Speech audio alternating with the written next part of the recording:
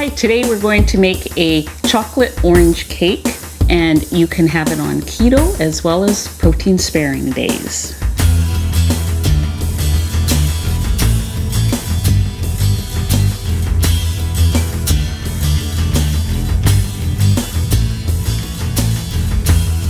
I'm Anita from KetogenicWoman.com, where I share keto and carnivore recipes and other cooking ideas. If you're new here, please check out some of my other videos and consider subscribing. Welcome back to all the returning viewers.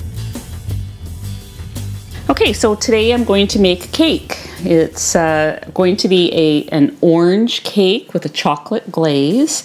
I don't know if you've ever had those Terry's chocolate oranges. I really like those. Well, actually, I should qualify that. I used to like those. I still haven't seen a sugar-free version out there. If there ever was one, I'd be all over it.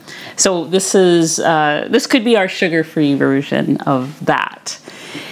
I am going to make use of these products that they're available here in Canada very inexpensively. This is Simply Delish Orange Jello Dessert. You could use the Jello brand gelatin as opposed to this. However, a lot of people don't like to use sucralose, and there is a fairly long list of ingredients on that compared to this one.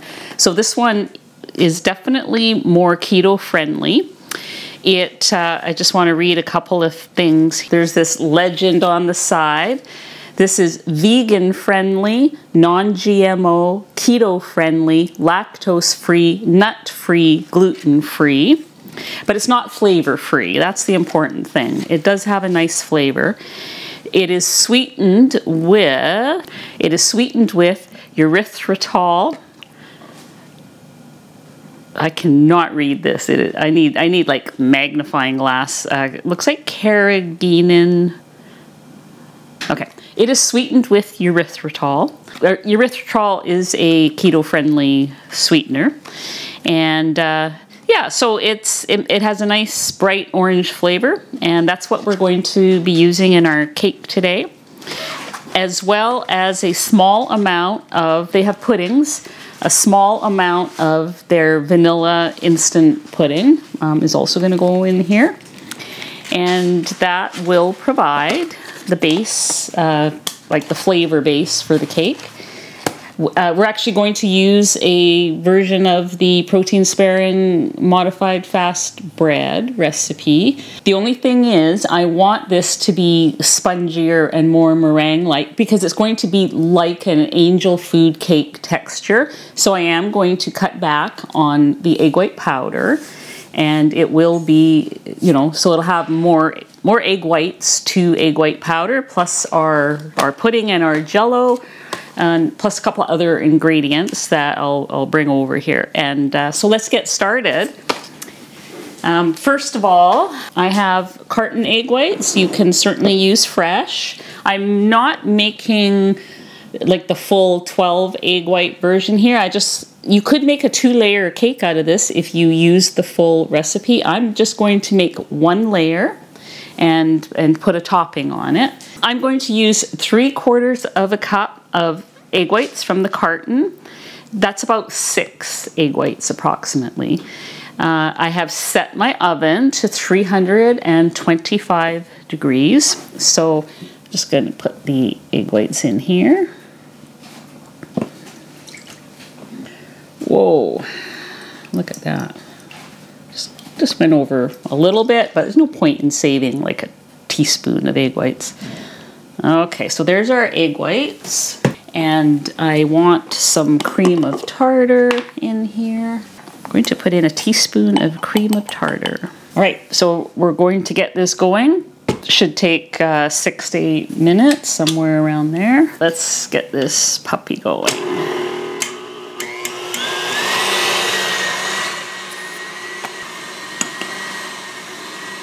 All right, so in a separate bowl, I'm going to measure out my other ingredients. I'm going to use egg white powder, 2 tablespoons. I'm going to use 1 tablespoon of the Simply Delish vanilla pudding. That's about right.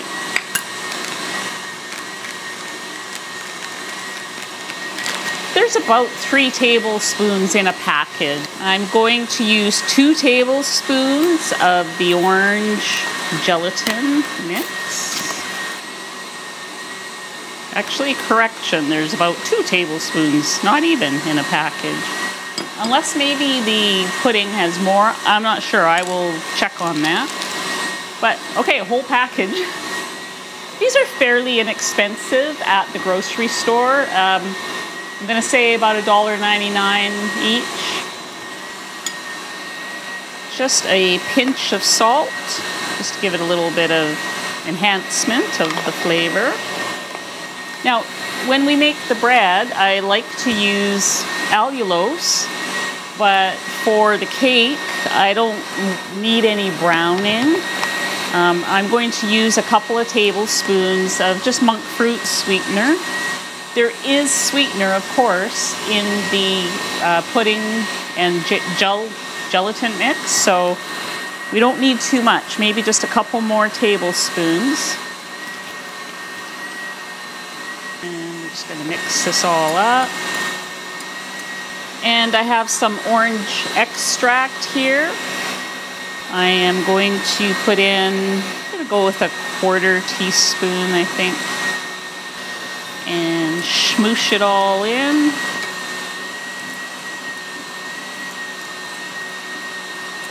The egg whites, they look pretty good. That smells like orange.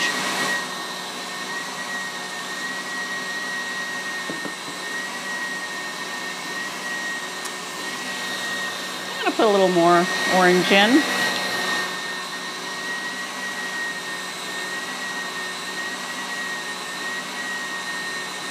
If you have any Lorenz drops, you know, any of those orange drops, or 1-to-1, I think it's called, anything like that, you can use that.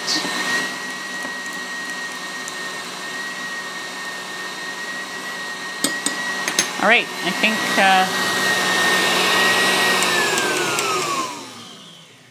we have some nice stiff looking egg whites here. I'm not quite sure how long we went, but I am just going to put my powder in.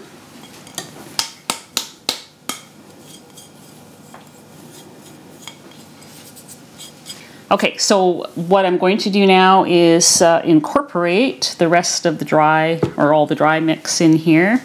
We've got our egg white powder and all the flavorings. So I'm just going to put it on the lowest setting.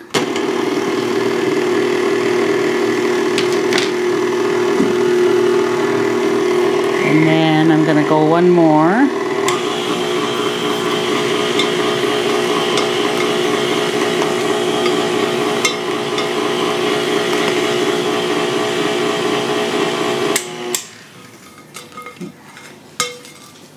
Okay.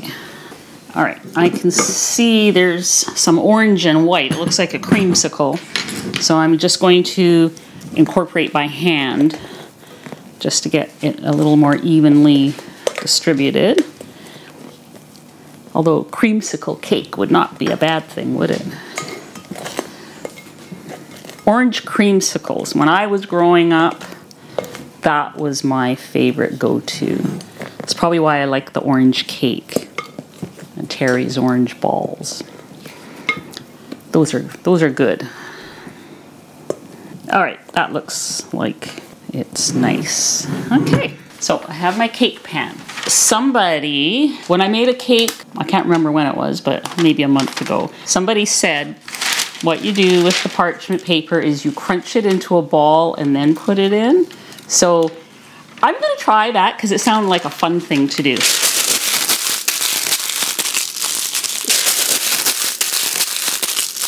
See if this works. Oh, and I think I saw, it might have been Janet Greta, I'm not sure, but I think I saw somebody spray their pan so that the parchment paper sticks to it. So I'm gonna give that a try.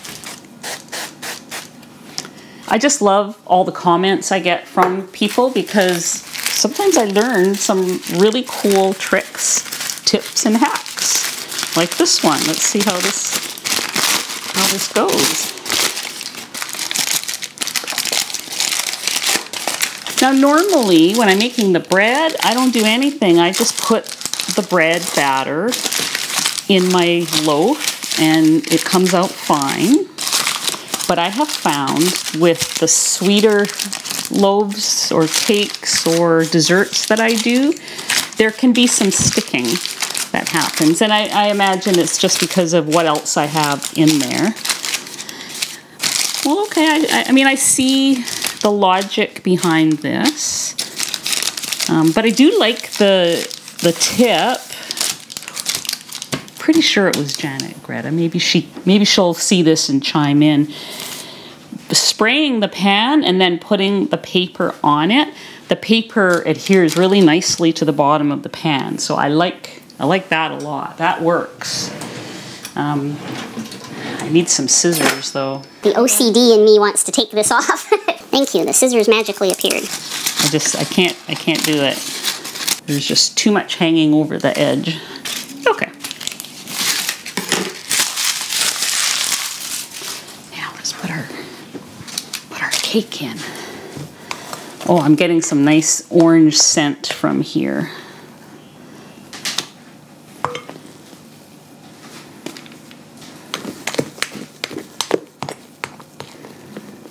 Can anybody else hear Pippi snoring while I do this? I know it's a boring job, but somebody's got to do it. I'm sorry, but I just have to try it to see. Okay, that should be nice. All right, so our cake is going to go in for 325 for about 30 minutes. And then we will put a dark chocolate glaze on top. All right, here it goes.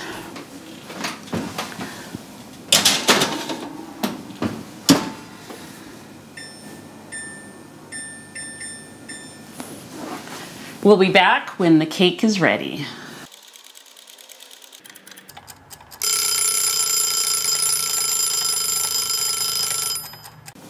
Okay, our cake is done.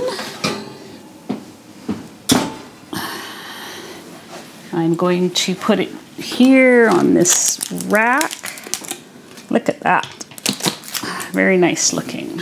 Okay, we need a few minutes for that to cool down, and then we'll take it out of the parchment paper and put the glaze on. So while we're waiting for that to cool down, let's make our chocolate glaze. For these cakes that I make, and you've probably seen it if you watched my birthday cake video, my #1 preference for frosting them is just plain whipped cream. No sweetener in it, no flavorings, just I would take a 1/4 cup of whipped cream, whip it up, and that would be more than enough topping for this.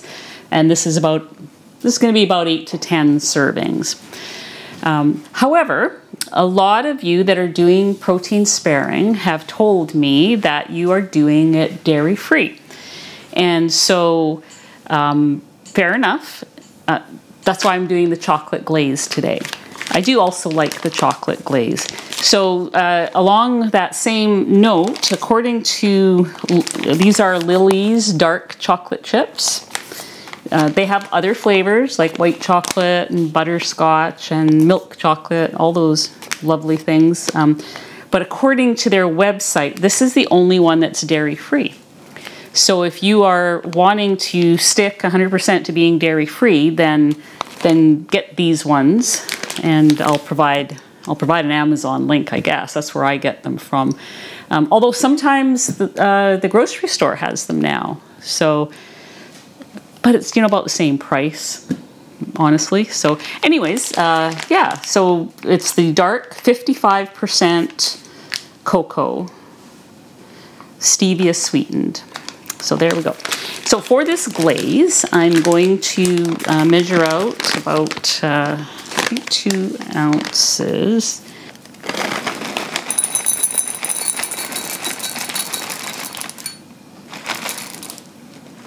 Oops, I have it on grams. Let me just change that. I'm gonna make it a nice even 2 ounces.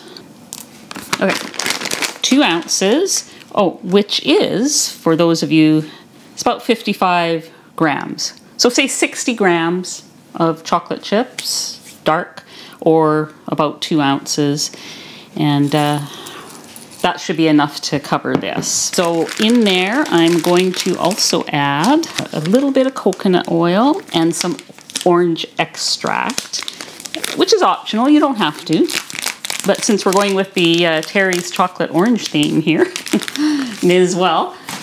I think about a 1/4 teaspoon should do it. Oh, and I have this giant Costco size. I wish I had never bought this. It's way too big for the amount that I use. So I'm just gonna put in a teaspoon. All right, I'm just going to microwave this and melt the chocolate chips and the coconut oil. And hopefully by then we'll be taking that out.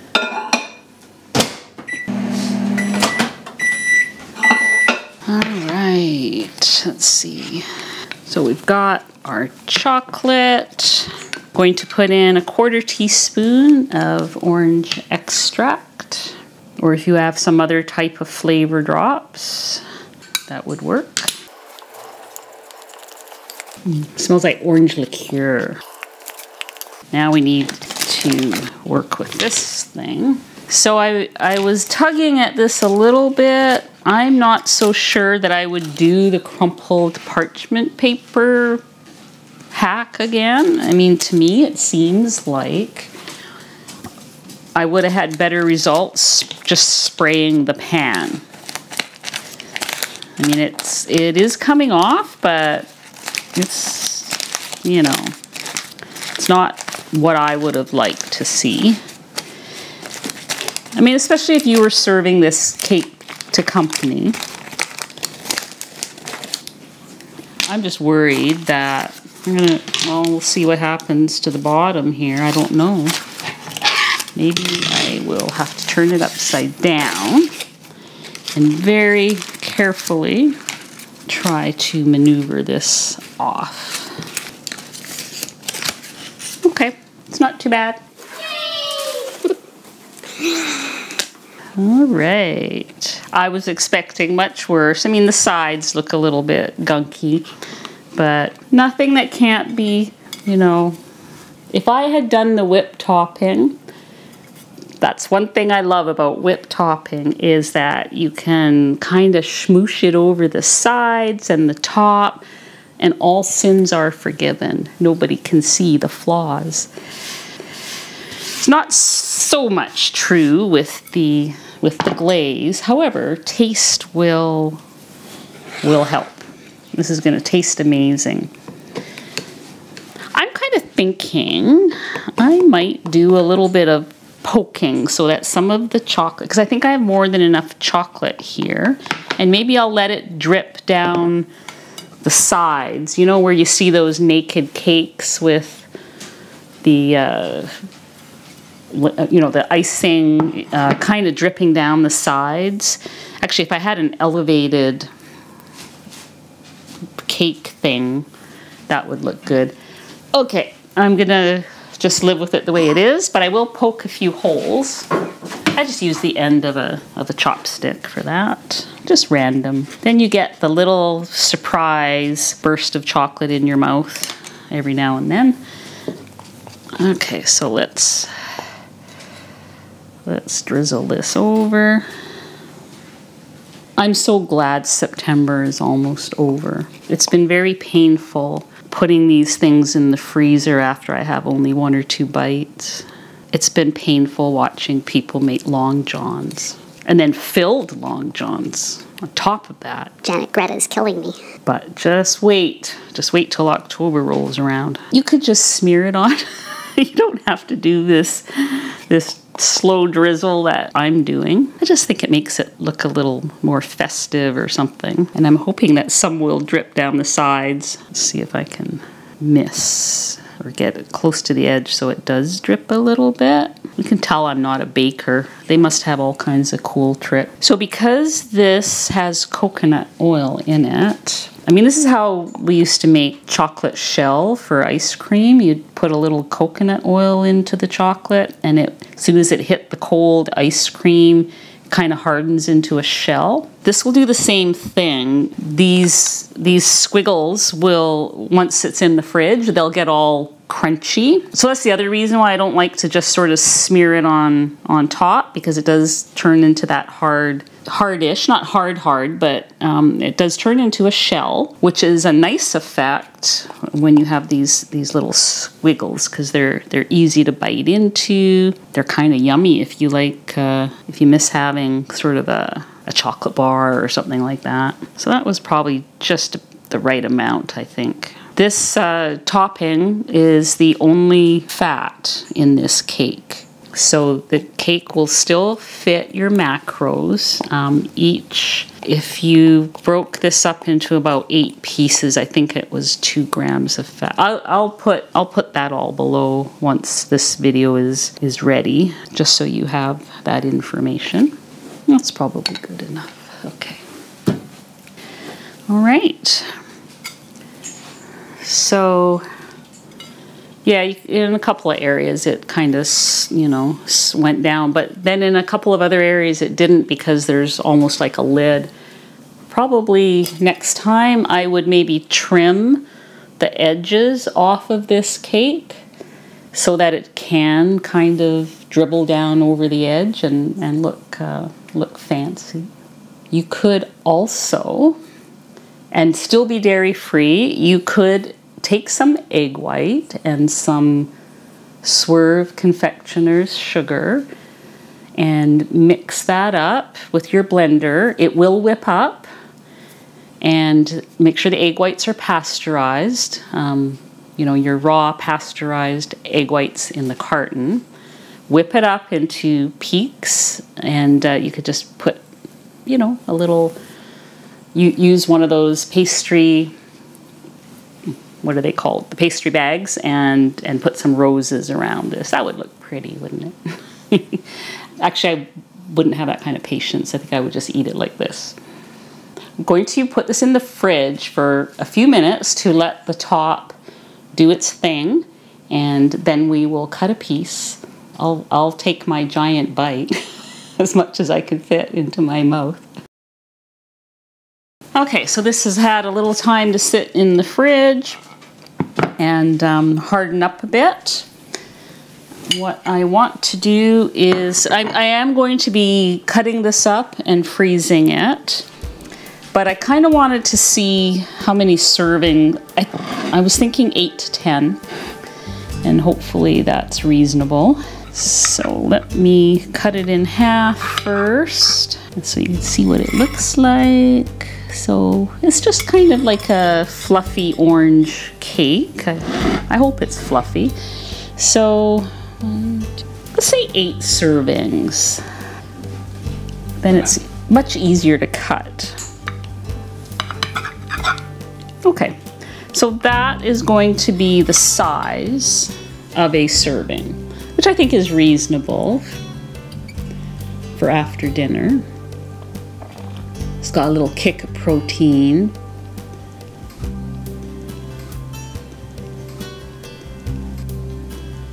Okay, so let's put it on a plate.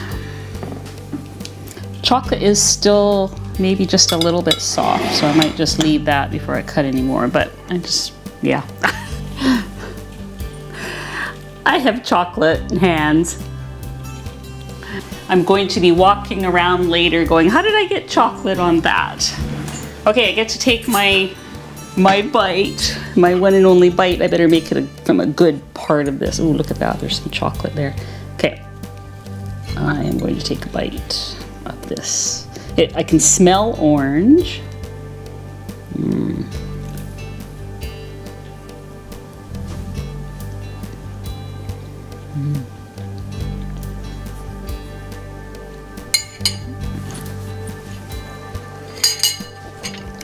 I love it. I love it. I love that orange. There's a bursty orange flavor, and the little bit of chocolate glaze on top makes it just perfect. Nice and light. Oh, Teddy, I'm sorry. Not for doggies, not for doggies. We'll do steak next time, okay? Or some kind of protein for you, okay? Anyways, this cake, I have made it before in a different flavor without the chocolate glaze. I usually make it with the whipped cream topping. It does freeze really well. So I don't have any qualms at all about freezing this. It'll be easy, it'll come out nice. Anyways, I hope you give it a try and let me know what you think, or let me know what flavor combinations you've come up with. It's, you know, a simple cake made with grocery store ingredients. I'll put all the links below, and we'll see you guys next time.